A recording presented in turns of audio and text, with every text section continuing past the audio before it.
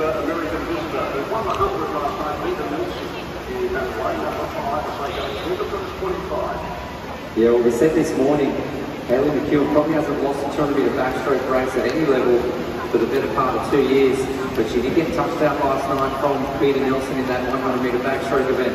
So Nelson, a great underwater kick. You can see there on the screen, going deeper than the others, staying longer under the surface. She's going to want to try and underwater kick the majority of this race, but once they get up and stroking, there's no one faster on top of the water than Kaylee McKeown. So there she is there in the red suit, still doing about 4 or 5 underwater kicks, but just wants to surface and get into her stroke and save the legs a little bit for the latter part of the race. So McKeown just getting over the top of Nelson now. They're coming into that 100 ball, 58.75. It's a pretty handy split time again. I don't want to get too excited now, but that world record is 158.94, owned by McKeown from November 2020, and she's starting to pull away from Nelson now. She's looking very strong out there, Kaylee McKeown in lane 4, Nelson in 5. She's back over a second back there in second place. Atherton holding down third, and then back to fourth with lane 6, who's holding down 4. Ahead of Raporo in this group.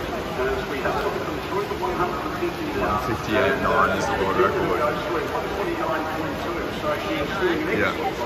Yeah, big 50 there. Should be close.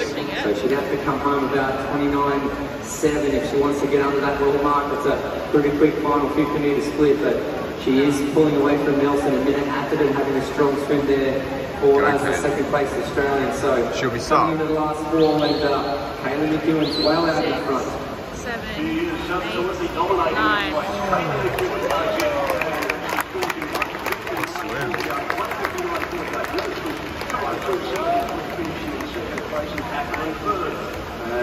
she is something else, isn't she?